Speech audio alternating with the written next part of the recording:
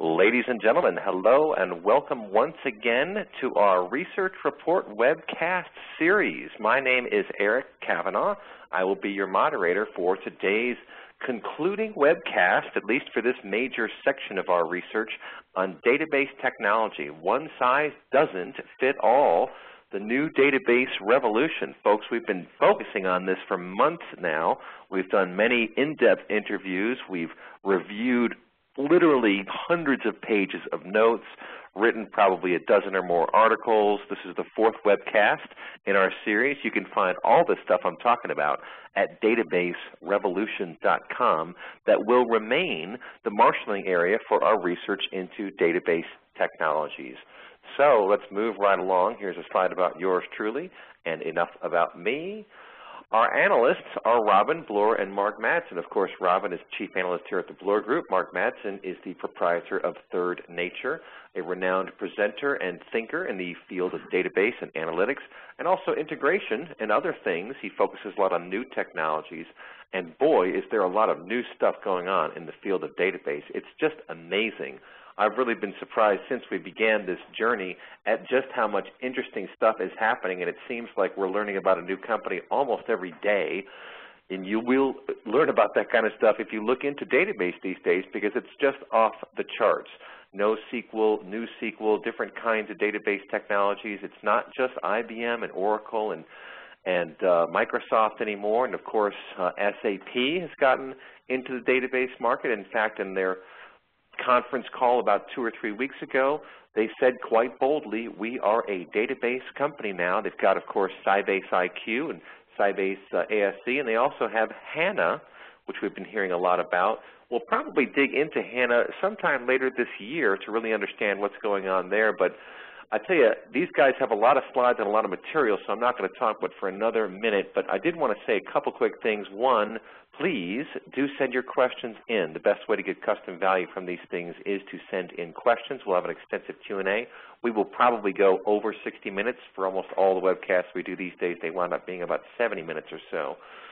But you can tweet with the hashtag of DBRev to find out or to get your questions in to us during the live event. And I just wanted to say, one of the things I think that has changed the most in the last year or so with respect to database technology is awareness. In our survey, we asked people if they're doing a proof of concept right now, and we got a lot of answers that said yes. And there must have been 30 or 40 different database technologies that are being tested right now. I'm sure many of you know about some of these open source movements that are leading to products like 10gen and DataStax and some of these others using open source technologies underneath and then building a proprietary product on top of that, a very hot topic.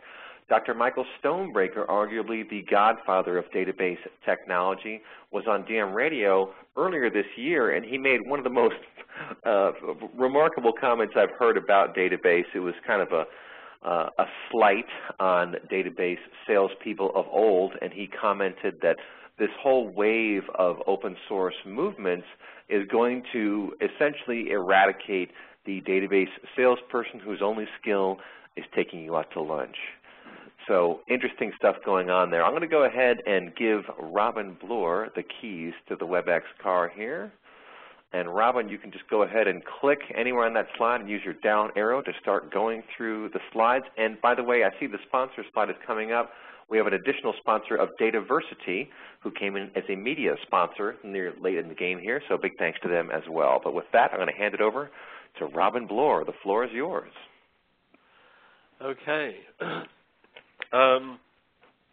Well, basically what we're going to do here, there's kind of 3 parts to this presentation. I'm going to kick off, and I'm just going to make a whole series of points, which are things that I think need to be emphasized in the area of databases. Then I'm going to pass the baton to Mark, who's going to look at performance in a lot of different ways, basically, because we think, by and large, that really the center of gravity of all this is performance. And then finally, we'll get together at the end and just discuss how to select a database. So these slides are moving, are they, Eric? Yes, they are. Yep. Go for it. Okay, so first part, market changes, database changes. Well, the market is changing and the databases are changing accordingly. It's not that the older and even very popular products have gone away. It's just that a number of new products have come forward. In the first of the presentations we did in this series, I kind of emphasized the performance bottlenecks. Fundamentally, a database is trying to, in one way or another, from a performance perspective, is trying to marshal all the resources available to it.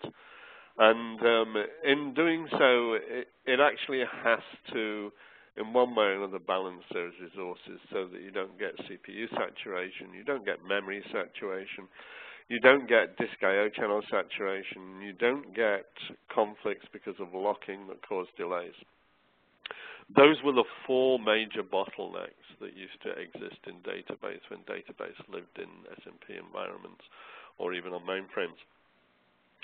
The two things that we can add to this is that now that we're in a very scale-out world, network saturation can possibly be a bottleneck. And parallelism can lead to a bottleneck if you have an inefficient load balancing amongst the various parallel resources you have available to you.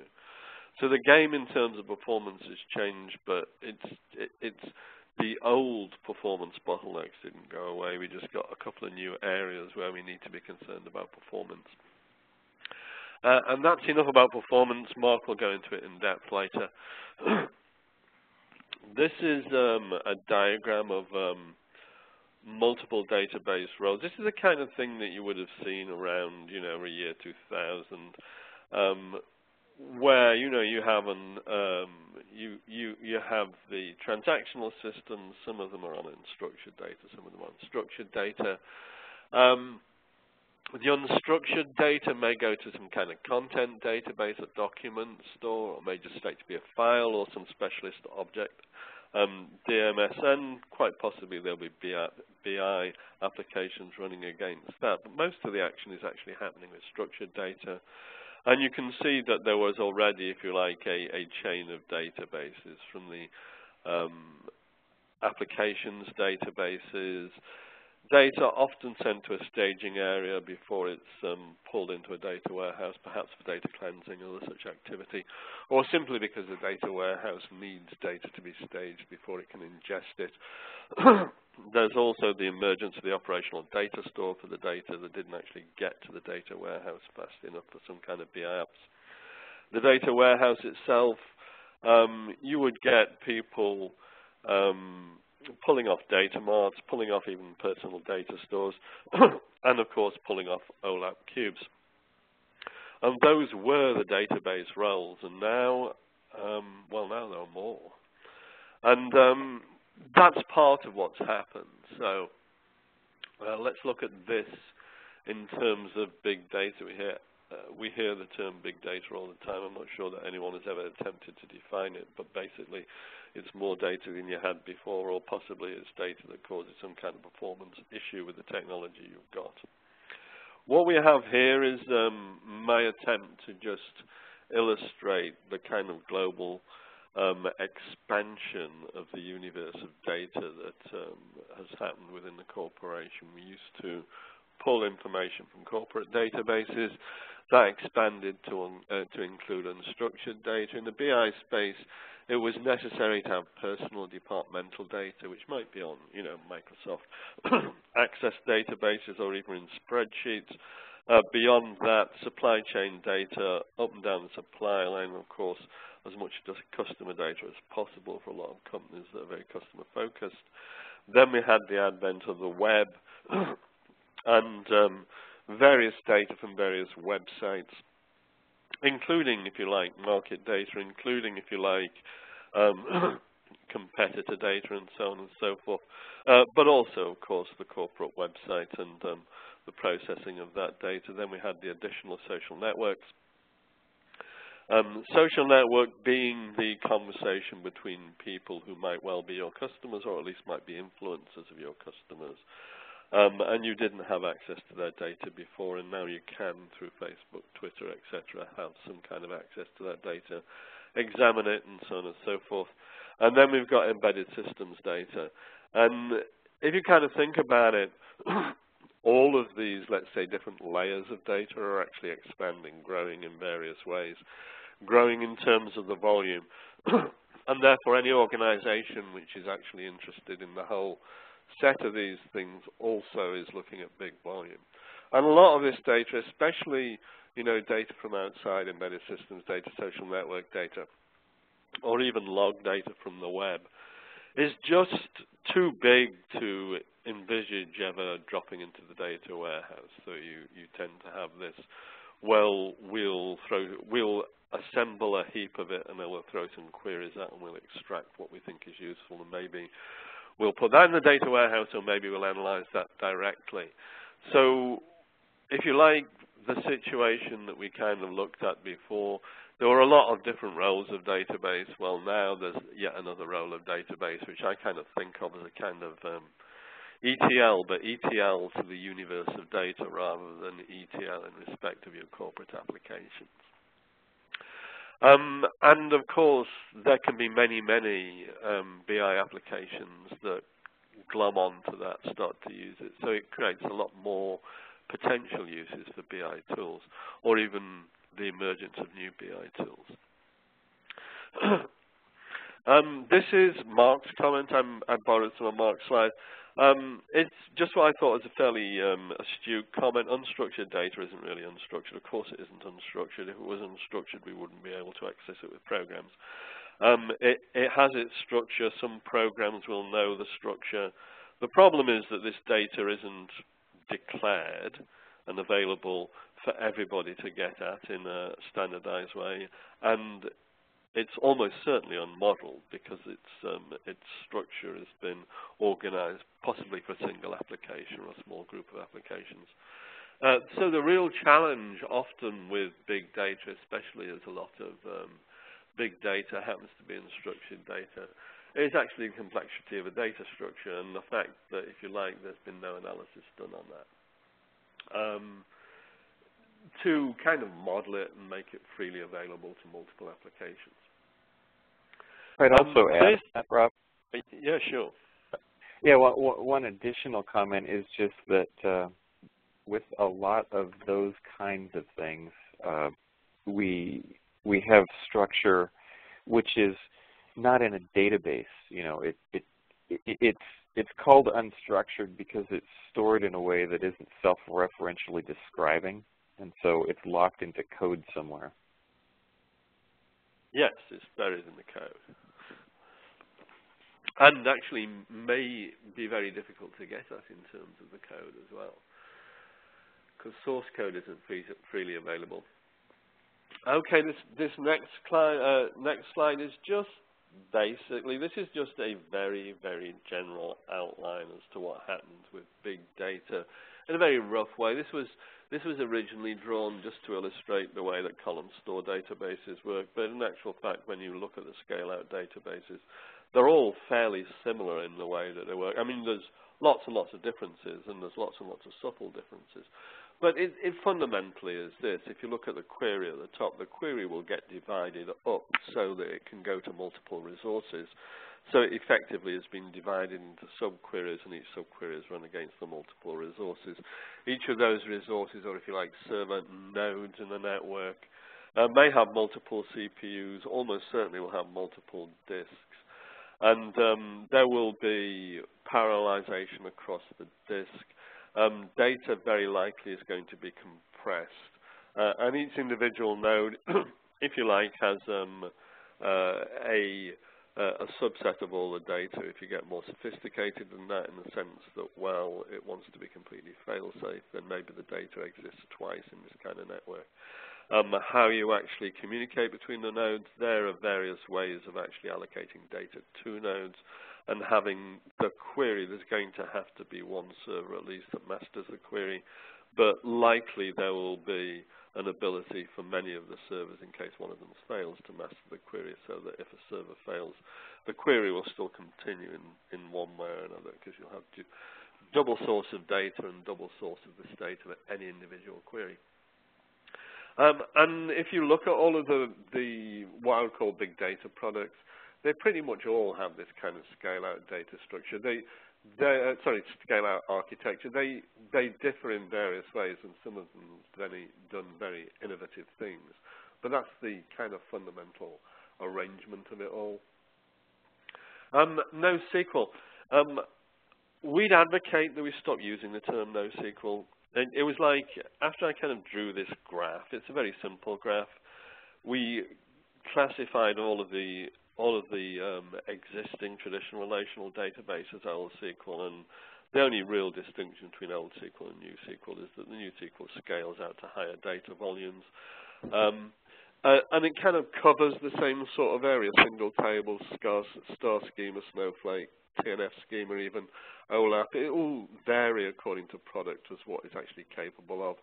But that's kind of a fairly solid thing. But if you actually look at what NoSQL covers, it turns out that NoSQL is just a bucket term, that any database that in one way or another either goes beyond SQL or doesn't fully implement SQL calls itself NoSQL. And so you may get databases that are entirely based on Bigtable, Google's Bigtable idea, and they're just right at the top there. They're single databases, and they don't implement SQL fully simply because they don't do joins. So they do select and project, and they may actually be doing the workload that they're serving better than anything else can, but they really don't travel below that. And then you've got complex data. You've got some XML databases that are fundamentally NoSQL. You've got some rather graph databases. You've got the various nested data that relational doesn't handle very well. All in a category that we would have to describe as NoSQL. But even describing it as NoSQL, of course, some of these products may have SQL capabilities. So they're not. They are effectively not only SQL. So in reality, again, this is one of Mark's slides, so if you want to barge in, Mark, I'm quite happy for you to do that. But in reality, what we're looking at with most of the NoSQL products is data stores that augment or replace relational access, and storage models with other methods than the normal relational access. So key value stores, hash table stores. A lot of key value stores are based on hash tables. Use of column families, object and document stores, graphical data, different access models. SQL rarely, because there's normally something else, and the SQL implementation is probably just ODBC and JBDC where it exists, rather than what you would call a sophisticated SQL. Programming API, and pretty much most of what they're doing is get put. Is there anything you wanted to add to that, Mark? Not particularly. I mean, that umbrella term covers some pretty broad technologies, and that's really the main point. And I think we'll try and get into some of that a little bit later. Okay. So this is just a list of NoSQL's directions, but again, to emphasize the point that this is just a bucket. Some NoSQL databases do not attempt to provide all the ACID properties. Particularly eventual consistency rather than immediate consistency is one of the things that some of the products out there do. Some NoSQL databases deploy distributed scale-out architecture with data redundancy. XML DBMS using XQuery are by definition NoSQL databases. Some document stores are NoSQL databases. Object databases are by definition NoSQL databases. Key values stores, like schemaless stores, also NoSQL database. Graph database is NoSQL database. And the large pools of data, given that they don't implement joins based on Bigtable and so on, they're NoSQL databases as well. So it's really a really diverse set of products. Okay, so what's the problem with SQL?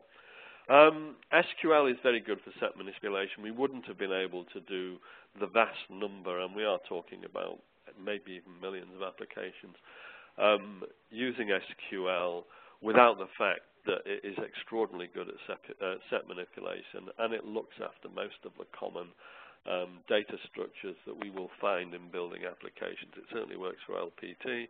And many query environments, it's never had that much of a problem with most of the kind of workloads that you get in data warehouses, for example.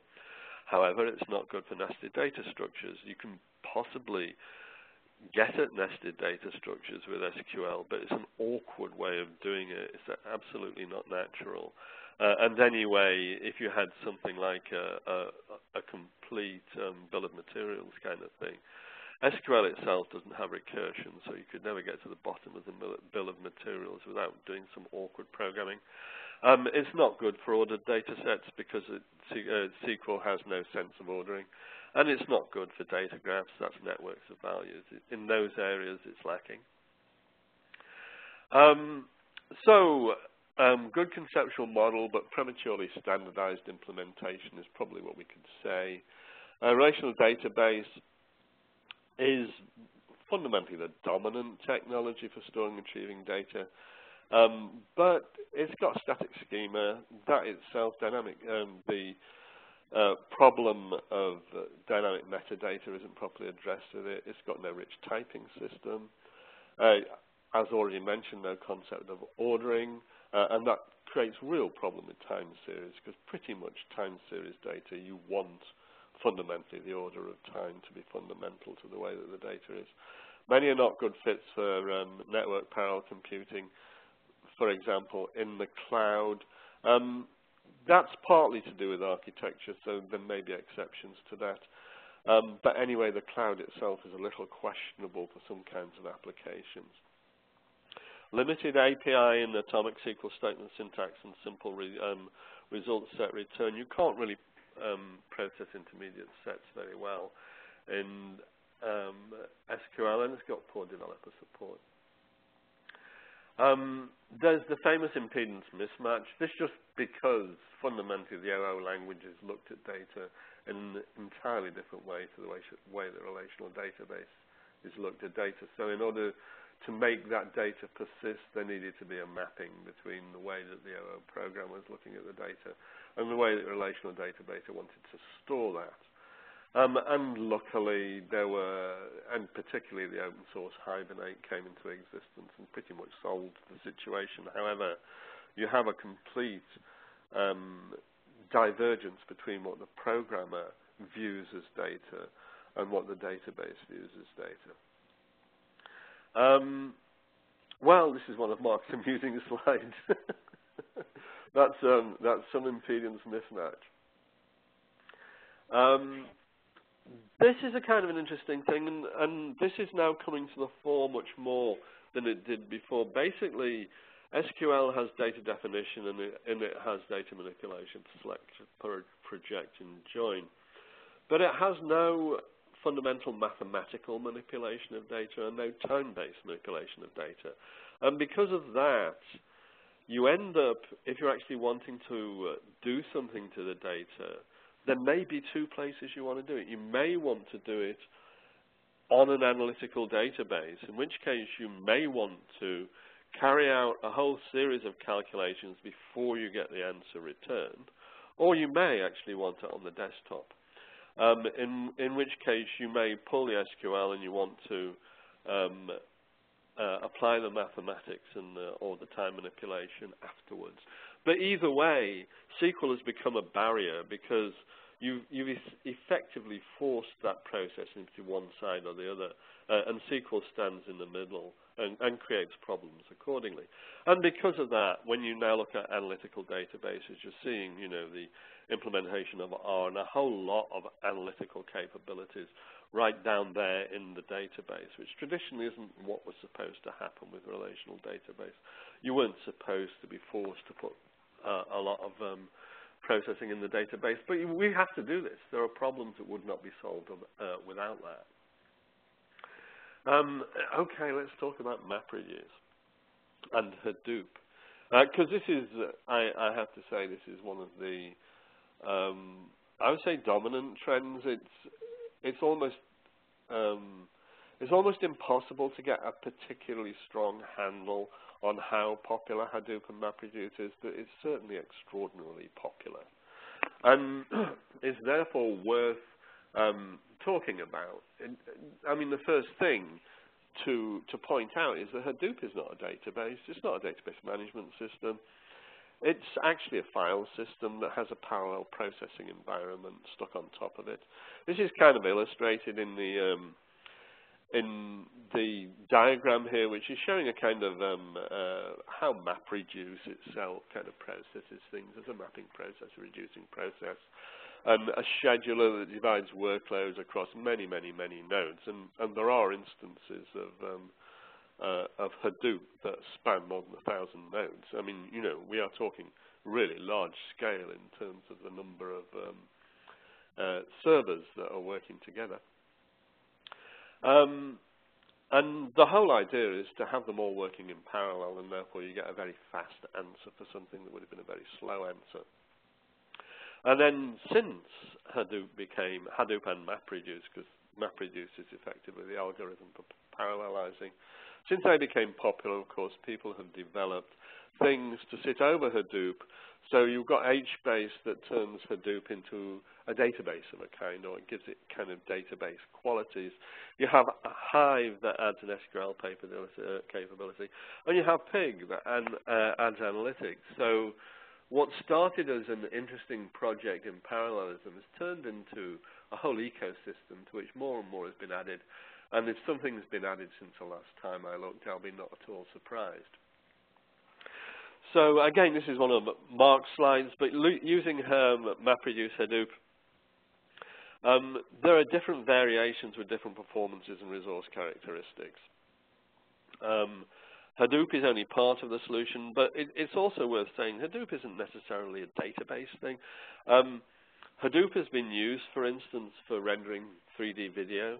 It can be, because it's a parallel environment, if you can get enough resource together and break up a task and have it span the environment, then you can have it go at a lot of things. You can certainly do a lot of scientific computing with it. This, I believe, is this right? This is Cloudera's distribution for Hadoop. Mark? Yeah, this is Cloudera's view. It's actually a slightly dated Cloudera view because there have been some things added to it, but they'll all have some similar thing. You know, whether you're talking Hortonworks or IBM's or MapR. Okay. Okay, and this is the final slide, and this is kind of was our point of departure, but a new set of products has appeared. And in actual fact, as Eric was remarking early on, we seem to get another database company that we didn't know existed that contacting us at least once a week. I mean, there's just more and more database products crawling out of the woodwork. They include some fundamental innovations, or if you like, different ways of doing things, or possibly doing things in a way that we haven't done them for 30 years, but actually, you know, old ideas have been revived. A few are already, in our view, sufficiently popular to last. And once a product gets traction, the next thing that it does is it starts to add functionality that we might be critical of it not having. So, you know, once you get some products gaining traction, then it's difficult not to be viewing what's going on here as a database revolution of a kind. Fashion and marketing drive greater adoption once something's got traction, product defects begin to be addressed, and eventually they begin to challenge the dominant product. So the real question I think we ask about the new kids on the block is whether they will become dominant products in time, because they might. Okay, let's talk about performance. Mark, you can take over. Yeah, and I'll go ahead and grab the keys here just for one hot second. And folks, we have a couple of good questions already coming in. Thank you very much for those. So I'm going to go ahead and queue up this slide right here and hand it over to Mark. And Mark, do you know how to use that thumbnails view? Yeah, I think so. Yeah, lower left-hand corner. It's the second icon from the left for a presenter, so you can actually see all the slides that are coming up. Gotcha. Okay. All right, looks good. Okay, looks like we are set up and I can advance. Okay, so I'm actually going to roll back just a second before rolling into the performance piece, but you know, just to sort of summarize a couple of the things that we are looking at. You know, the reasons that you're doing things, the real market forces these days that have pushed the database market are things, you know, like performance, scalability, capability, and cost or complexity. And you know, we had this idea that the database was a universal, relational, ACID-compliant, fixed schema database, and that served well under a set of market assumptions. But when you push things like extremely low latency and extremely high concurrency, or very large data sizes combined with online query, things start to break down a little bit. And so, you know, so we've gotten past this. Robin showed this before, so I won't reiterate the whole thing. But there are some important aspects here which have led to these post-relational or going back pre-relational stores, whether they be key value or hash table, or you know, some interesting things combining aspects of document stores with either XML markup, say, or other things, and then allowing them to be indexed using information retrieval techniques gives you some alternate technologies to go after data that don't have relational characteristics. So you can't always join data in those things without first sticking in extra indexes that allow things to be related. But for the things which have been indexed, you can go into them, and they get past some of these rich typing system problems, particularly with free or semi-structured text. And you know, relational databases having no concept of ordering. When ordering for time series analysis is implicit in data, that can create some real problems. So if we look at you know, big data, we talk about that being unstructured, when in fact a lot of it is unmodeled, because the model, the semantic content, what is this stuff, is stored in a program which has written the data. It's not stored in the database that defines that data or links the semantic information, the tags, the notations, whatever, to the data elements to tell you what's there, which is why we have this problem where text and objects and data don't always fit together. You know, an object might have nested structure and links within it. And yes, you can model that into a database, but then to pull that out, you use SQL, but SQL returns to you a single rectangle of data, which means that if you have a nested relationship, a parent and children, an order and its lines, you end up with repetition of the parent in the tabular structure.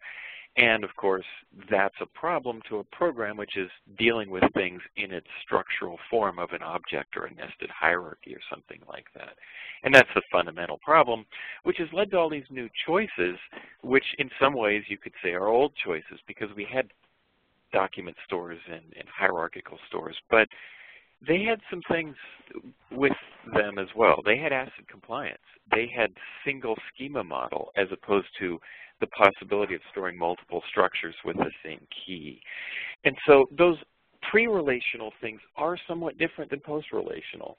I kind of like Nathan Hurst's slide, which delineated NoSQL systems in a very different way, which wasn't looking at what technology they're built with, which is how Robin and I look at it, you know, key value store versus an object store, which is in a way a key value store, but somewhat different because KVS or DHT assumes a tabular data structure. He broke it out based on the CAP theorem, based on, you know, consistency, availability, and partition tolerance, pick two. For those of you who don't know, partition tolerance is when you have a collection of servers and your data and your database are spread across those servers. If you have a network partition, you lose access to some of those. And the way around partitions of a network, basically breaking your database in two if you lose connectivity to some of the nodes, is through things like replication, you know, K-replication. You put your data in three places, and then hopefully the network partitions in such a way that you still have access to a consistent set of data. But you make trade-offs when you choose these things, and so you have along each leg here, you have things which are consistent and available, like parallel databases, say a Teradata or something like that, where if you lose a node, you basically lose your database. Unless, of course, we're talking standby, but that's not quite the same thing. So this is a nice little way of breaking it up, but the interesting aspect here, too, is when you look at these stores and you look at what they are, and the data models, they're all kind of lining up along those axes. But one thing it doesn't really take into account is the type of workloads. What about analytics in these contexts? There's all these different analytic techniques and technologies. There's in the BI market or the analytics market, they sort of used advanced analytics for a period of time, and I think that was too many syllables, so it's now just analytics. But the machine learning or data mining, as people like to call it in the data markets, or statistics, rules engines, information theory, which includes all of that free text indexing and search technology and other more esoteric things, and even data visualization. All these things drive different performance characteristics and workloads, and the holy grail for the database market is being able to handle query workloads while simultaneously handling these new data types, this big data and analytics stuff. And interestingly enough, straight relational universal databases and a bunch of these different types of NoSQL stores handle various aspects of it, but computation over data still breaks a lot of them. It breaks NoSQL stores because most of them can't join data. And one of the natures of dealing with data and analyzing it is joining that. So you have to often pre-stage data in a NoSQL database. In a relational database, you can join it all together and get your stuff, but it may not have the rich data typing and data structure storage that you need. And so you end up with possible mismatches. And everybody is working like crazy to figure out how to do this, and they're all doing it in different ways. And so what we're really saying is that technologies aren't perfect replacements. Just because you have a Cassandra or a MarkLogic doesn't mean you replace your Oracle or your Teradata. When you replace the old with the new or try to start over, you're making trade-offs, and usually those trade-offs come back and get you down the road. Now, getting into the performance side of things, scalability and performance aren't the same thing. I think that's an important aspect that we need to consider, because a lot of times the vendors conflate these two things. Scalability is really the measure of average performance over a load, and you're looking at how how outputs change based on the change in input here, and so what we need to talk about is a little bit more detail. What do we mean by performance? Well, throughput is one of the things. The number of tasks completed in a given time period. So 100 queries or fetches or stores of objects per second. This is really measuring how much work the system can do. It's a single metric that gives you, something like transactions per minute or data loaded per hour if you're just doing a straight ingest load. And it's actually pretty easy to increase throughput without improving response time. So you can throw more queries at a system, but each query still takes about the same amount of time, because speeding up a query or speeding up a write is different than doing more of that thing. And so that's where we get to response time, the speed, the performance of a single task. You might have 100 queries. Well, what's the response time? One of the things is you don't specify response times in averages, right? Response time is not the time interval divided by the throughput. If you did 100 queries every 10 seconds, well, could be that you did 100 queries and they all took 10 seconds to complete. Or it could be that each of those had a slightly different performance profile, so you finished 100 of them, but the response time varied between 1 second for the fastest one and 10 seconds for the slowest one.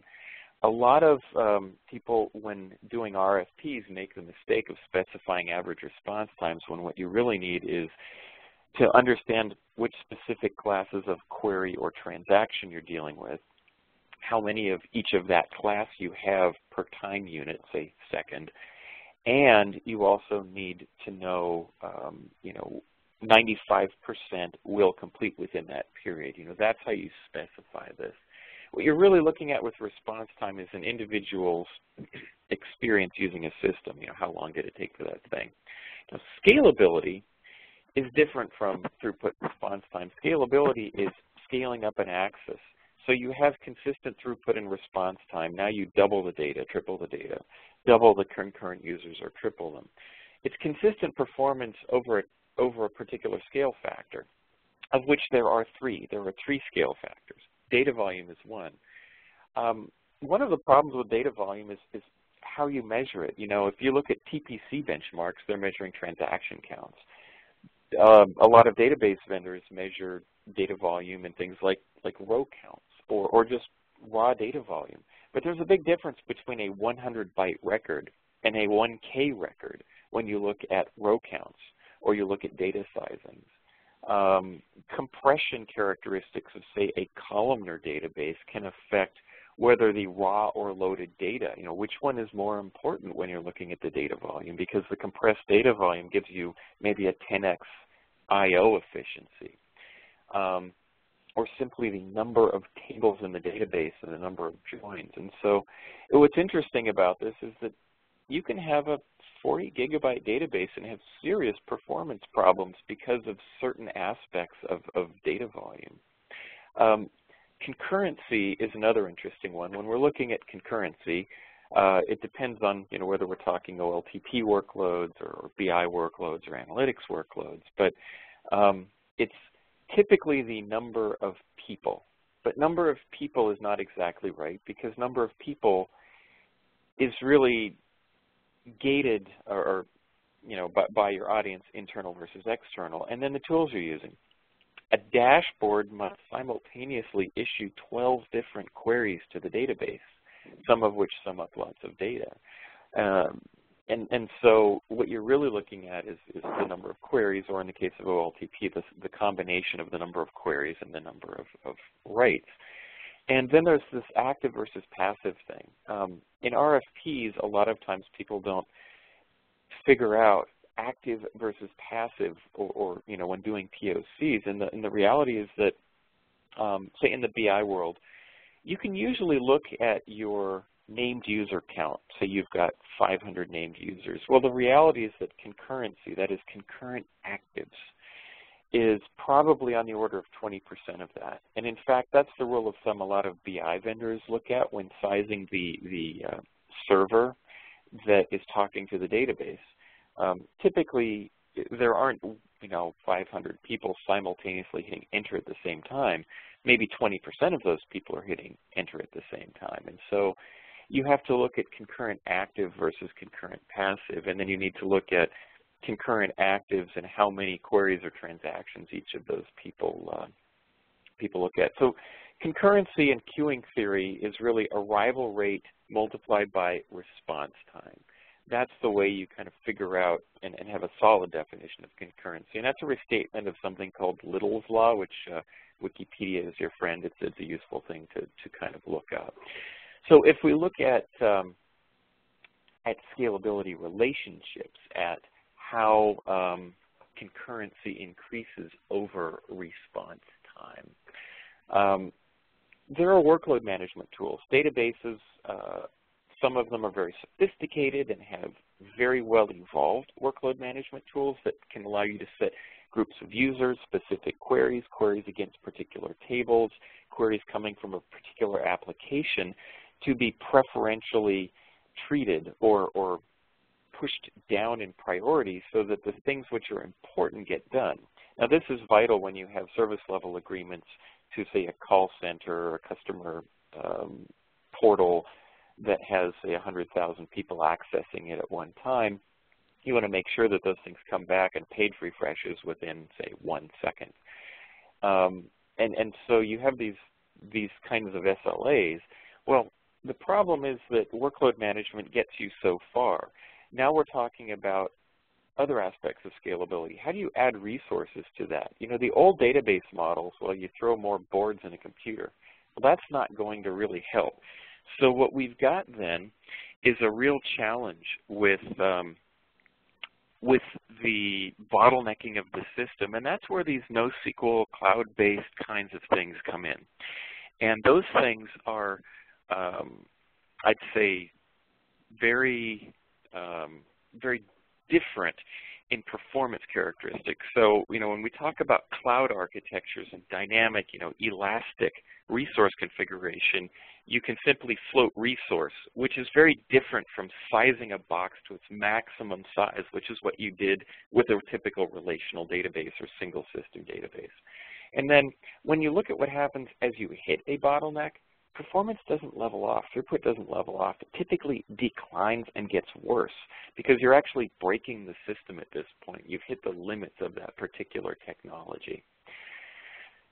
Computational complexity, that's simply, the algorithmic complexity of what you're doing over the data.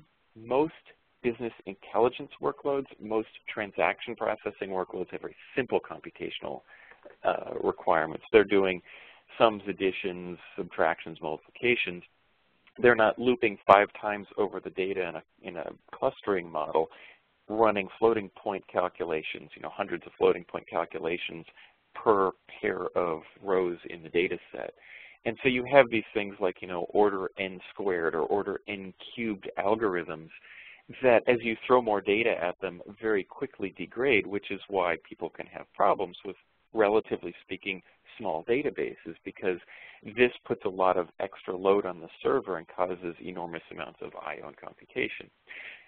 And so we're really saying that performance over size isn't the same as performance over complexity. And when you marry the two, which is a lot of analytics, you have a real kind of problem.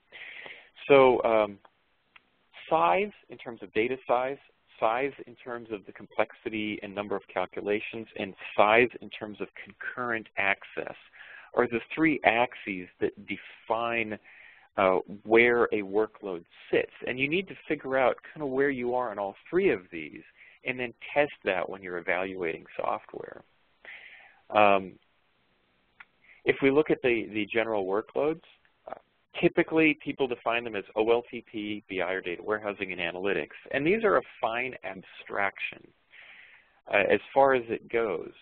But when you look at them, what do you assume with OLTP? Well, it's mostly writes.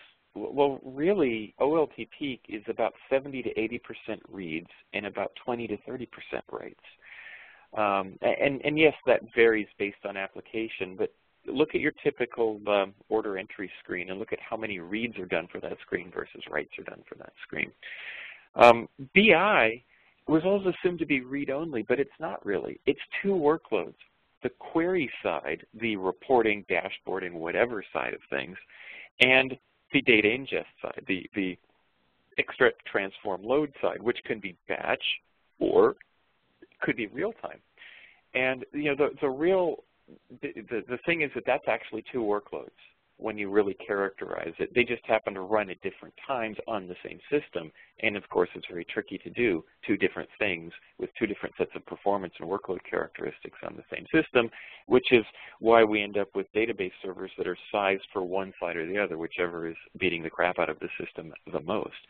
And then analytics sort of fall in between depending on what they are. Are they very batchy, kind of big, run a model once things, or are they real time, in which case you've executed the model on huge numbers of rows of data and massive data sets, have a trained algorithm which is then put in place in real time, like a recommendation engine on a website, and sifting through data very quickly.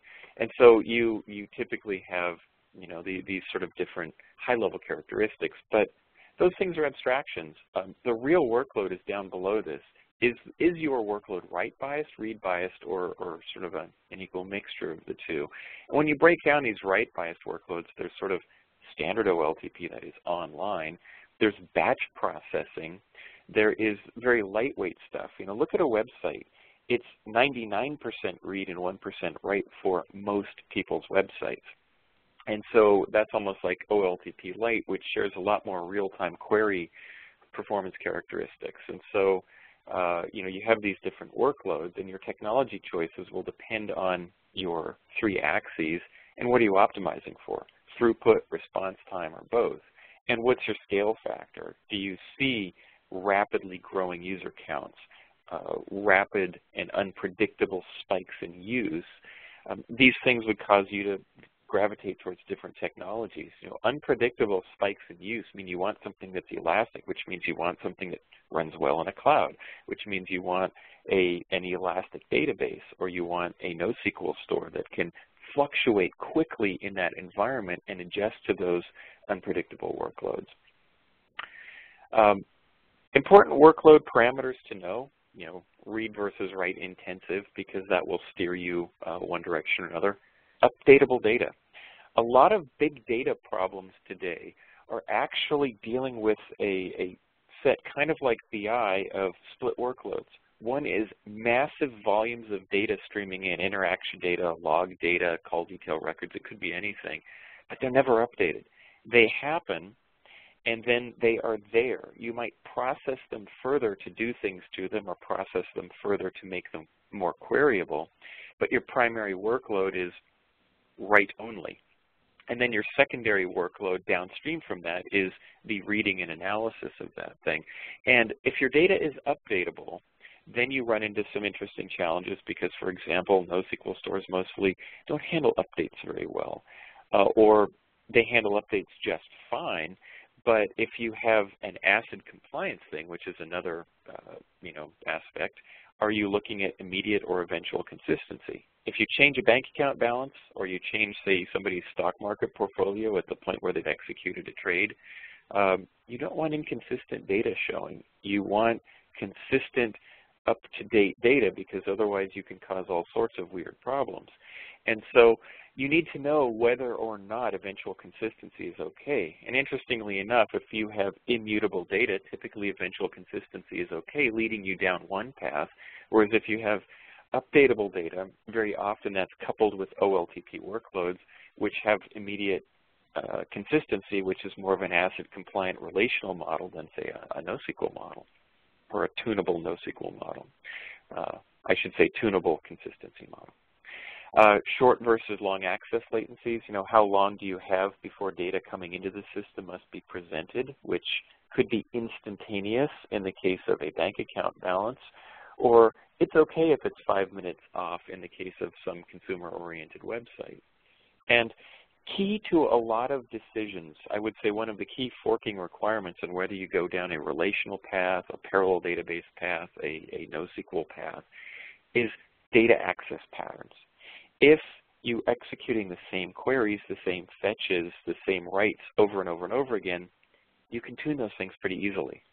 Whereas if it's very ad hoc, if data is joined in various forms and formats and you're not sure and it changes over time, those unpredictable data access patterns create the need for more flexible query structures, which is where relational forte is. And so that sends you down a very different path. And lastly, data types. Simple tabular data versus things which are nested, hierarchical, networky, or more to the point, have ordering implicit in them. If you have sets of time series, and each set of time series, like click paths in sessions through a website, and those time series need to be compared, you have difficulty with that relational, which is where you get into some of these hybrid models. And finally, mix. Nothing is simple anymore. We're blending real-time along with non-real-time BI workloads in the same database. We're blending transactions on a website with recommendation execution, analytic inline execution. And so we have these different things. So how do you choose technologies? The reference for this particular paper is here. This is looking at some of the detailed characteristics. Selectivity, in this case, we're talking relational, tabular data set. The more columns you query in a table or result of a join, that is the number of referenced attributes, the more it's going to favor certain things.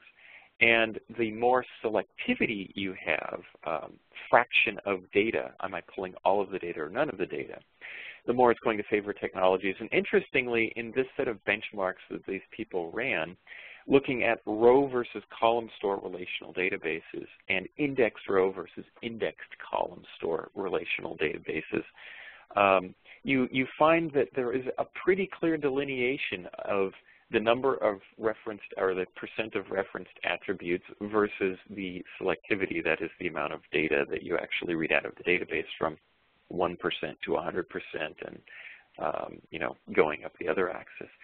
And it is interesting that it goes along pretty well with conventional wisdom about where and when columnar databases versus row databases help. So I thought that would be a useful sort of thing as you get down into the nuance of what you're looking at inside that workload.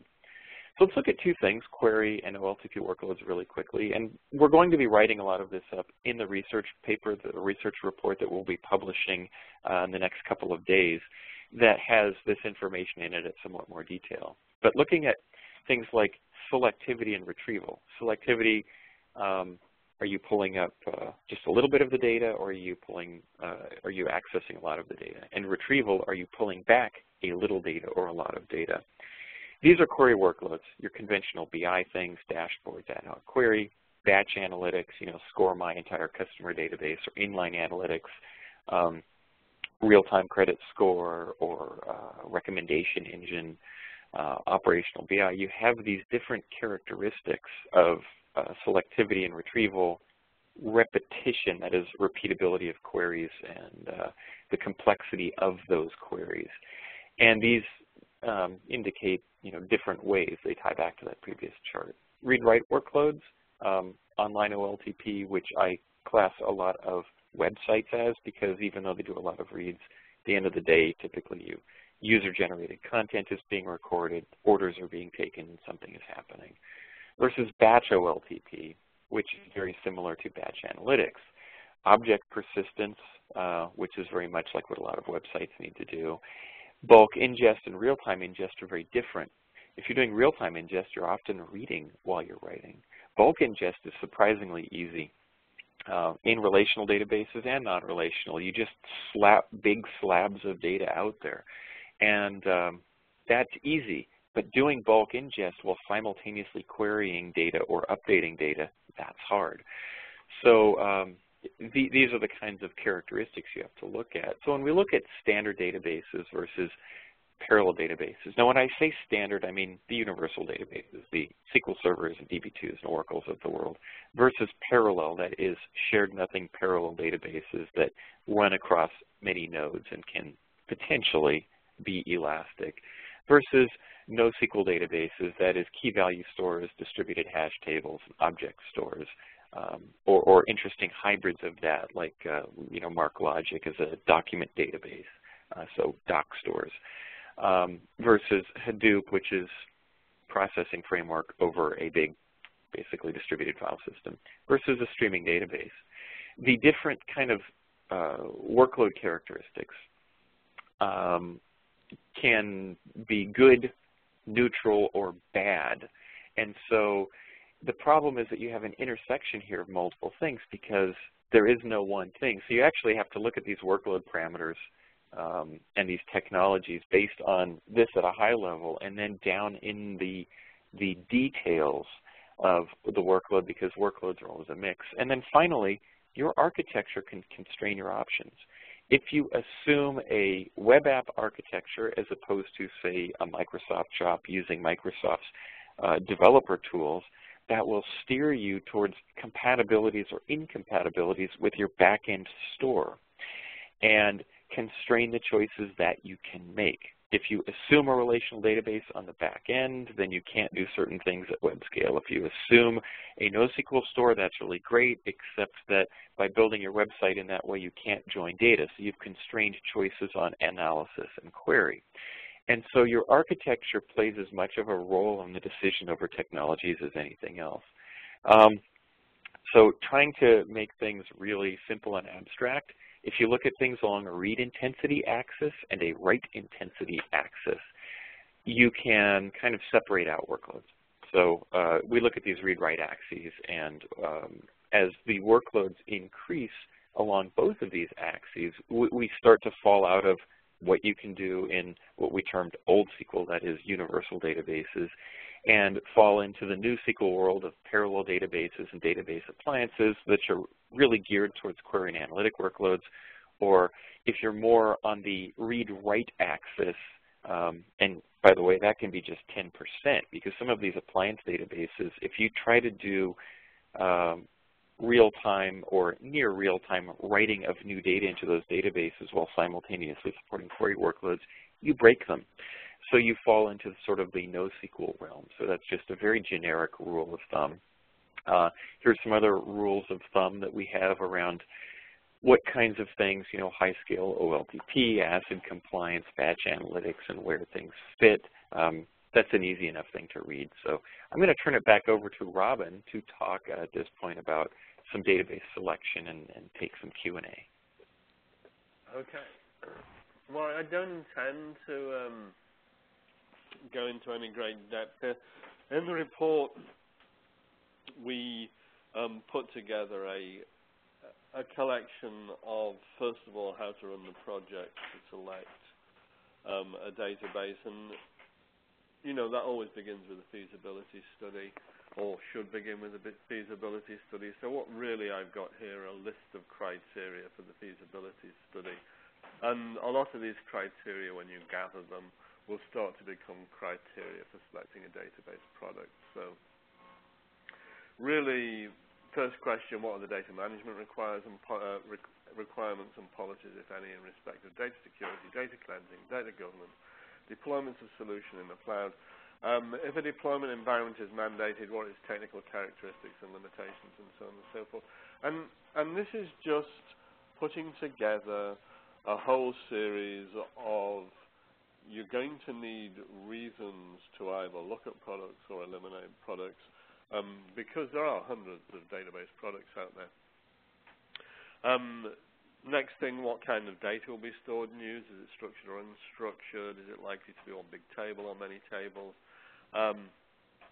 What are the data volumes expected to be? In other words, what's the expected data ingest rate? What will the data retention archiving policy be? How big do we expect the database to grow? Estimate a range. What are the applications that will use the database? If we don't know what the applications are, we have no way of modeling exactly what queries are going to, exactly what access is going to come out of it. So we want an estimate by number of users and transactions. We also want to roughly classify transactions as OLTP, short query, long query with analytics, and so on. What are the expectations in respect of growth of usage per user and growth of the user population? Those are two different things. You get situations, for instance, with BI where because transaction goes faster and the user is iterating, they do more transactions. And that's different than in the user population actually growing, more people doing it. What are the expected service levels? This actually, I think Mark presented the idea of service levels very well, and the point really is to get this down and get this properly defined. What's the budget for the project, and what does that cover? You can, with infinite money, you can always find a product that in some way or other get close to what you want to do. But most people don't have infinite money, so you have to actually be realistic. What's the outline project plan? What are the timescales, delivery of benefits? When are the costs incurred? What we're actually looking at here is you might, for instance, suggest that we have a go with Hadoop and a few of the other various tools with Hadoop to do part of this, but that would mean, to a certain extent, that we might actually have to do a lot of coding, whereas actually another route might take us through a much less manual set of activities. So really, these are business questions to a certain degree. What are the timescales? When are the delivery of benefits expected? When are the costs actually going to be incurred? Who's going to make up the project team? That's a question simply because the vendor that you buy a database from, you're going to be interested in their consultancy probably, or you may have your own external consultants that you want to get involved. What's the policy in respect of external support, possibly including vendor consultancy for the early stages of a project? That matters a lot if you're thinking of doing open source, because open source, you really have to investigate in depth as to what is available, whereas you will probably have a very simple contractual situation with let's say a more standard vendor. Finally, what are the business benefits? which ones can be quantified financially, which ones can only be guessed at, and are there opportunity costs? In other words, this is feasibility. This is saying, is it actually worth us doing this? Here's just a list of databases, and as soon as you look at that list, you realize that actually getting down to a short list of about 3 or 4 is a bit of a task. So, in terms of product selection, we think these are roughly the stages. Of course, these can change depending upon your exact context, but in the general sense, preliminary investigation, arrival at short list, be sure to set the goals and control the process of the product selection, otherwise vendors will try and control the process and they'll possibly spin you away from what you thought you were doing. You need to do evaluation by technical analysis and modeling. Theoretical, how does this product work? What are our workloads? Is there a match between this? You can normally do that if you properly understand your workloads. Just by having a good technical presentation of the various products you're interested in. I would, if I was dealing with big data and big scalability, I wouldn't go anywhere without a proof of concept, and I would want to, in one way or another, design the proof of concept myself based upon the kind of data structure that we use and the kind of transactional activity we expect to go on against the data. If, after a proof of concept, you discover a product isn't actually going to be useful, don't use it. Try something else. There's negotiation based in all product selection. My advice is to, make it completely clear to the vendor what you intend to do. But at a certain point in time, you only have so much budget, you only have so much time to do stuff, so you may want to be able to negotiate about various things relating to that. There's not an awful lot more I could say about this. We used to do like 3 or 4 hour sessions on product selection. But in order to say much more, you actually have to add context. And this is just a general set of links. Anyway, I think we're well over the hour, so I think we can take questions if there's time for questions. Eric? Yes, we do have a couple of questions. We do a few, I suppose, but I think you guys did a pretty good job of covering most of the bases. Here's a good question, and I'm going to throw a little side joke into the mix here. One of the attendees writes that there's a debate around the utilization of the operational data store.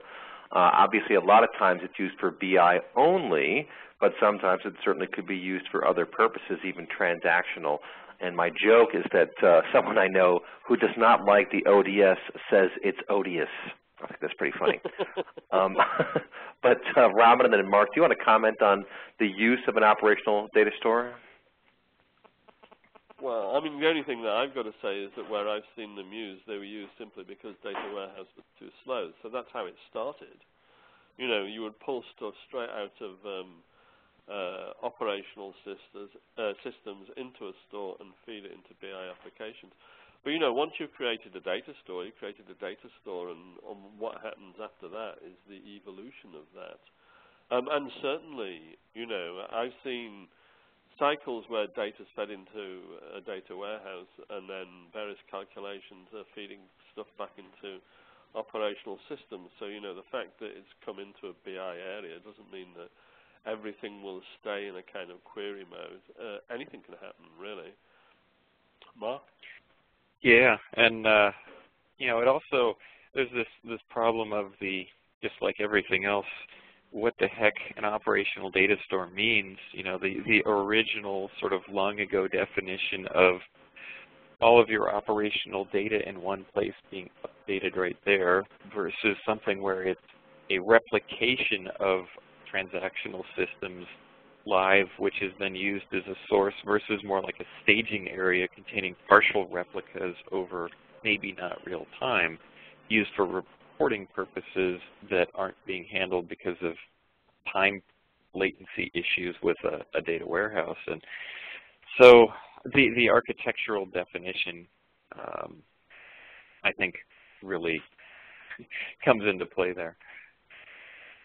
Yeah, we got another interesting comment here about document stores and approaches. One of the attendees writes, document store approaches with embedded XML tags seems to be more flexible for storing, accessing, and indexing nested documents than the object relational impedance matching approach.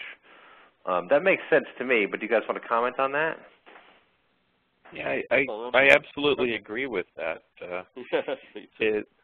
That sort of object document store, which I think throwing XML into it, I don't think that that's necessarily a requirement, but having a store that can label and access all of the elements and kind of help you define somewhat of a schema over those things, and then enable you to use information retrieval techniques as opposed to relational query techniques, makes a big difference. But there's a trade-off. You know, there's always trade-offs with these technologies, and one of the things that you trade off there is that you have, let's say, it's sort of an expressed hierarchical data model.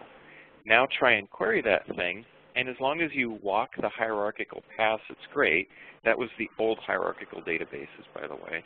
And then we throw in these indexing techniques and IR techniques of sort of search and retrieval, and we have the ability to pull things out and join those indexes. And we can do some level of joining and so forth. But the problem is, if you didn't build an index on a particular attribute or node in the hierarchy, or however you've implemented this particular object store, you will not be able to join that to something else without doing a full-on processing through the entire document collection. It's the difference between an index and a full table scan or relational database. And the limitation of many of the data stores like that is that if there is not what is essentially a join index between different things, then you can't query it efficiently without going over the whole collection. And so it becomes an art form of understanding your queries, which gets back to the predictability or unpredictability thereof. And of course, different products like, say, MarkLogic or Endeca or Sand are going to give you different ways to tune that, different ways to join it, different ways to express the results. And so you almost have to take your expected workload and try each one to understand how it's going to behave, because there's no real solid rules of thumb or guidelines for those things. Okay, good. We have a really interesting observation here from one of the attendees. I just thought it was kind of a fascinating look. I can't see it in front of me, but I remember what she wrote. And she basically said it used to be that choosing a database was a very serious strategic decision that was mapped out in a sort of 10-year span, because you're planning for the future, and certainly for transactional processing, it's not the kind of thing you want to be changing anytime soon. You want to make a decision and stick with it. But it seems now that the cycle time for reviewing database technology and implementing it has really shortened significantly. I guess that's kind of an obvious statement, but do you guys want to comment, maybe first Robin and then Mark, about how the process of choosing a database really has changed in light of all these new options? Well, yes. But you see, in my experience, and I've kind of been involved in database selection for actually, I don't know, 2 decades. In my experience, people didn't do it particularly well in the first instance, in the sense that a lot of people I came across really have a process for selecting a database product. So whether it's actually worse than it used to be, I don't know. I think that there is. I think that one of the things that is, in a way, distorted it is nowadays technical people can just download an awful lot of open source stuff and start messing with it, and that will often preempt a database selection process. And if that was kind of taken into account, there's no reason to stop technical people doing technical things. But if their activity was taken into the database selection rather than being a kind of, I don't know, backdoor method that almost mandates what technology is going to be used, and that would make sense. So I think that's a phenomenon right now. I mean, it used to be that databases were very, very expensive, and they still are in most instances for the kind of products that we've been talking about. If you do database selection completely quickly and without fault, you'll regret it. You might get it right by accident, but you won't get it right because you knew what you were doing. Mm-hmm. Yeah, and here's a very specific question I'll throw over to Mark, perhaps. One of the attendees asks, are there adapters to connect C language routines to the map and or reduce side of the Hadoop distributed processing framework? In other words, where the key that is used to distribute the data payload can be a process ID of a set of C language services? Unfortunately, my hands-on with Hadoop is limited to running test cases using things like JavaScript and Python. So I don't know about C language bindings. Okay, no worries. We got just a couple other comments here. And folks, thank you so much for all these great questions. I really appreciate you taking the time to send in your comments. Okay, here's maybe a last question here, and we'll wrap up.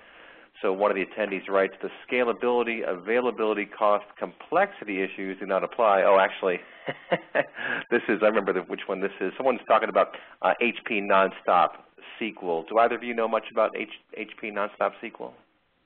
Well, I used to know much about it. In the past, when HP was doing a lot of work to actually try and establish it. Well, yeah, Tandem when it joined Compaq first, and then later Compaq joined HP. It seemed to die as a product that was actually looking for new customers. And what was there was a BI product that HP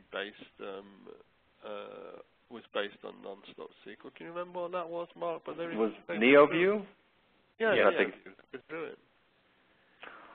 Yeah.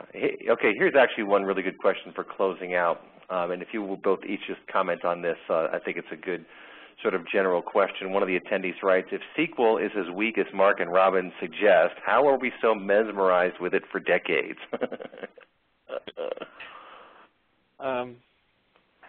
Well, I don't actually think SQL is weak. In fact, I think SQL is great. It's just got a few limitations, like the in the relational model, the assumption that there is no order to data, and the difficulty of handling hierarchical structures. I mean, you normalize them into tables, and then when you query them out, the problem is that a result set, a single SQL result set doesn't map back to what a program uses. It doesn't map to the fact that there's a hierarchy in data. So these forms of data, the structural form of data, whether it be ordering or hierarchy or kind of a network linkage, which is just another way of saying ordering, those things are some of the challenges. And the other is, when you're dealing with a lot of simple applications, the number of layers that you go through that introduces latency into the equation. You know, we build systems now, websites and things like that, which have true real-time characteristics, and so you need to be able to get and put your data in tens to hundreds of milliseconds. And when you have that requirement, at an extremely large scale, you start to run into some challenges. And one of the things that you can do is strip that stuff off. But what you trade out is joins, join complexity, and all of these other things which will come back to bite you later if you're not really careful, if you try to jettison SQL. So it's one of these horses for courses kind of things. And you know, is it muddy or isn't it? Robin, do you want to kind of comment on? And I guess I'd throw out. I kind of agree with Mark on this thing. It's like relational database was dominant because most of the things people wanted to do could be done with relational database. the reason it lasted so long is it turns out to be a 90% solution, But it was never a 100% solution, and there are all sorts of systems that I've run into. I mean, extremely fast transaction processing systems couldn't use relational databases, were often hand-coded by the telcos. There are loads and loads of examples of where, well, it just didn't actually fit. However, it fit most things, and because it fit most things, it became dominant, and there were performance problems in the early 90s. By about 1996, 97, there wasn't any OLTP complaints I heard. Mm-hmm. And one closing remark I'd make is just that all these new database technologies are definitely worth a look just to understand them so you can wrap your head around possible use cases, because one of the key characteristics, it seems to me, with a lot of these new technologies is that they have been designed to circumvent some of the traditional constraints. And let's face it, some of this open source stuff is still fairly nascent. I've heard a couple horror stories about people using some of these technologies, and then something happens with the actual product itself, changes occur, and that causes some trouble. So these are new technologies, but keep your eye on them, folks, because certainly there are applications, and you can do some amazing things with this stuff, and the price just isn't what it used to be. So watch for some of these price points to start coming down across the board. Well, folks, thank you so much for sticking with us for 82 minutes. That's a pretty long webcast. We will archive this webcast at databaserevolutions.com.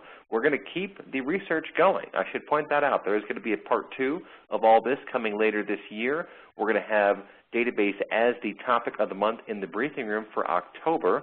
So definitely check us out then. But we're going to be doing a lot more research into database, and you can find it all at databaserevolutions.com. So that does conclude our webcast, folks. Thank you so much for your time and attention. We hope to catch up with you next time. Take care. Bye-bye.